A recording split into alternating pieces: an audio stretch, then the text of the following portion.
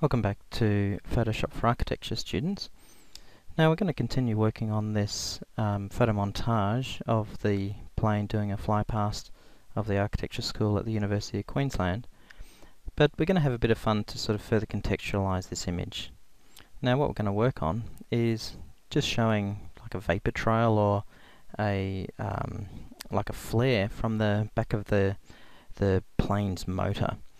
Now, in order to do this, I could probably try and paint or draw something that kind of looked like it, but what I'm going to do is probably an easier, or perhaps some people might call lazier way of doing it, and I'm just going to find a similar image and then paste the flare from that image into my image here.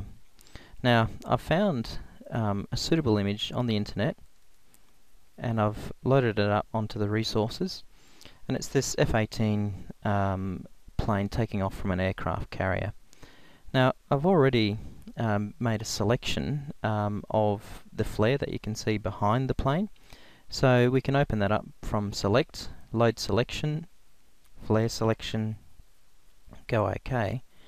So what I'm going to do is I'm going to copy that, Control C, go to my destination file, go Control V to paste it in. Now I need to realign the flare so it's actually coming out from behind the plane. So again, I'm going to go into my Edit, Transform. This time I'm going to rotate. So I'll spin the flare around.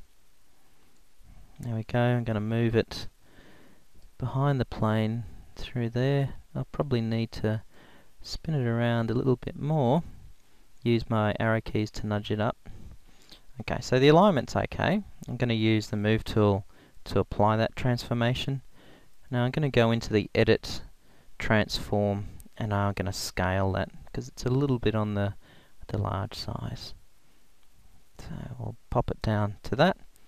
Move tool to apply that transformation, and then we can just put it in place. So that gives us something to start working with at least. Now, what I'm going to do actually is I'm not 100% happy with where it's sitting so high up in the picture there, so I'm going to pull it down a little bit.